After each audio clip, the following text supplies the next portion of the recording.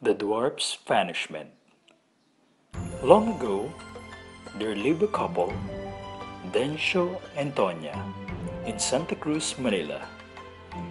They had an ignorant young servant called Theus. The couple often heard Theus talking to someone as he worked. Dencio dismissed it, saying the boy was probably going mad. But they were in for a big surprise because one day they heard someone talk back to Theus. The greedy couple thought Theus had befriended a dwarf.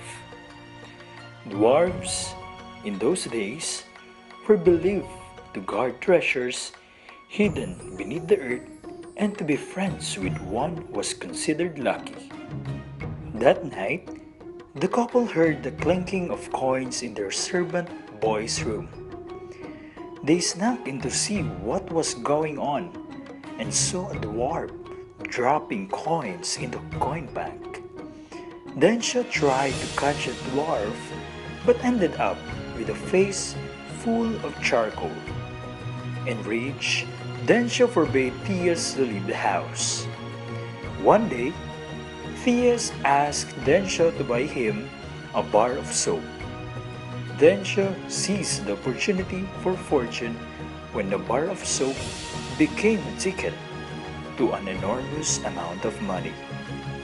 The couple claimed the prize money for themselves, hid it in their closet, and bolted it shut.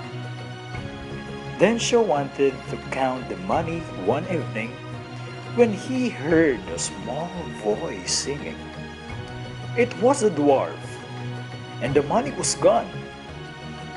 Thona, alarmed to find her husband desperately looking for an unbelievably large sum she never knew they had, took him to a doctor to check if he was just imagining things.